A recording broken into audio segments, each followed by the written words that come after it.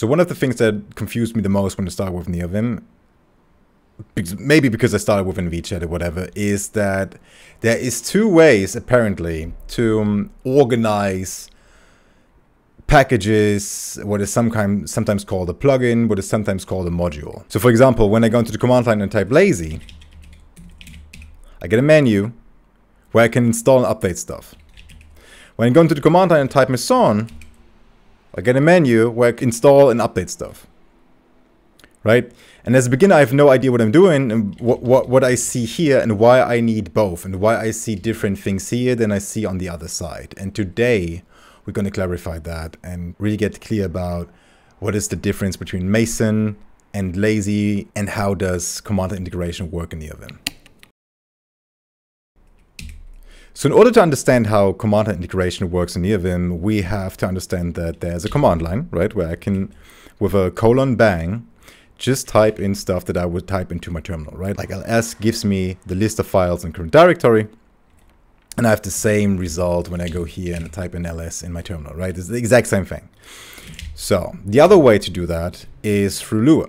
So now I can go and say Lua vim fn system.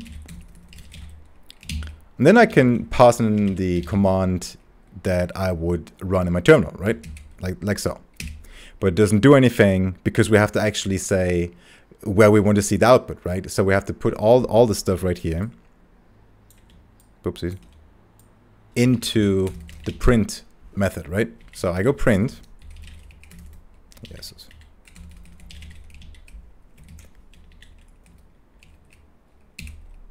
And now I see it. Right, so these are the basic two ways to interact with the command line from NeoVim. Okay, and since here we have a Lua command, I could now go technically and put this into a mapping.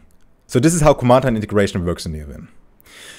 And to give you a more sophisticated example, a more in-depth understanding of what's happening and how amazing that is that we have this, we will build a little plugin that takes the input from a user into a shell script, and then we take the output from the shell script into a floating window near them. So we have the full circle, taking user input, giving it to a CLI, getting the output from the CLI, and displaying it in NeoVim. So we have the full circle then, okay? So let's start. I already have the script right here. It's called echo input.sh, and it's really very, very simple, right? It's a bash script and takes the user input, and it echoes the same input as an output later, right? Okay, so that is our CLI tool right here. The next one you're going to do is we go into the article, and go into the plugin section, and we create a little showcase Lua. Right? A NeoVim plugin is nothing more than a Lua file. So, I'm going to take this one, we go to our NeoVim configuration, Lua, custom plugins, and right here we go and add the showcase Lua, boom, take the code, copy. And now the code is actually not that hard to understand. We have the get visual selection, which gets the visual selection. This one would be the visual selection, right? I highlight something in the visual mode, doop-de-doop-de-doo. And now what we want to have is when I highlight something, I want to pass this into the CLI and then let the CLI do something. And then later when it's done, I want to get the output into a floating window. Floating window, for example, would be something like this, right? That would be a floating window. In this case, it's a terminal. I want to see the output there. So this is what get visual selection does.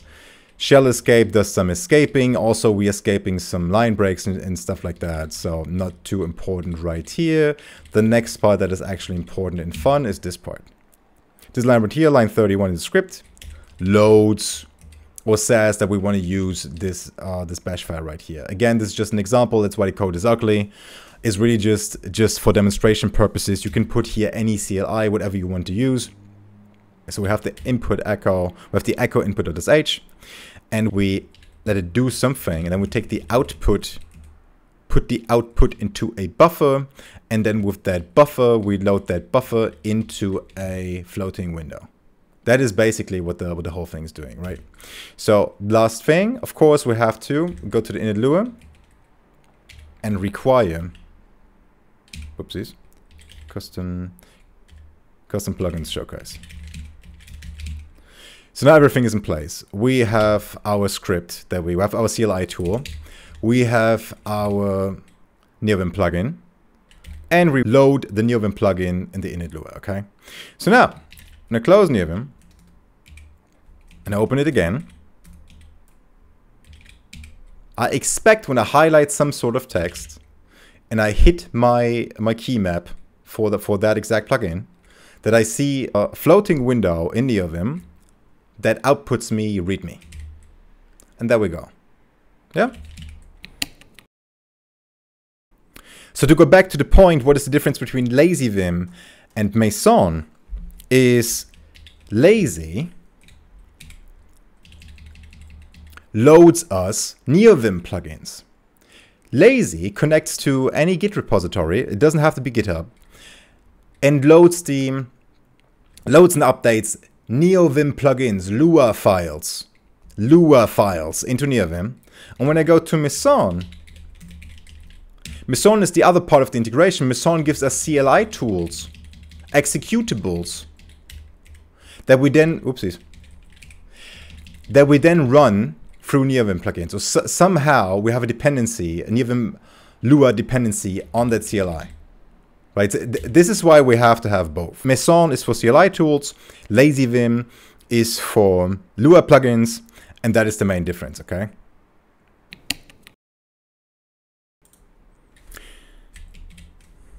So in this video, we covered that through Lua and the command line, you can run anything in NeoVim that you can also run in the terminal. We clarified that Lua is the integration layer that lets us pass information from NeoVim as a parameter into CLI tools that we also run from the terminal. And then later, let us display the output from the CLI tools back in NeoVim. And we clarified that Lazy loads Lua plugins and Mason loads CLI tools that have an interaction with those plugins, right? So I hope that helped. I wish you all a great week. Bye-bye.